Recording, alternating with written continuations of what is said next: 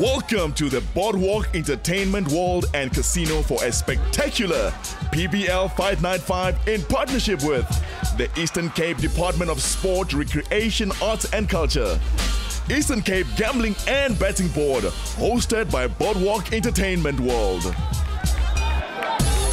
And here is Aphiwe Mboyiya versus Oscar Golden Boy Chauke. Oscar Golden Boy in lime and black shorts and Aphiwe Mboyiya in black and silver shorts. A southpaw who trains out of East London, he lost his previous fight against Mboyiya. He was most certainly the crowd favorite in that fight. This is their second PBL fight.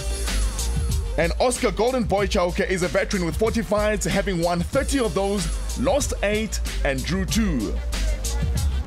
Both these fighters are former South African champions. Aphiwe Mboyiya says that he wants to become a world champion, and what motivates him is the support that he gets from his family as well as his management team. The fight ended in a draw.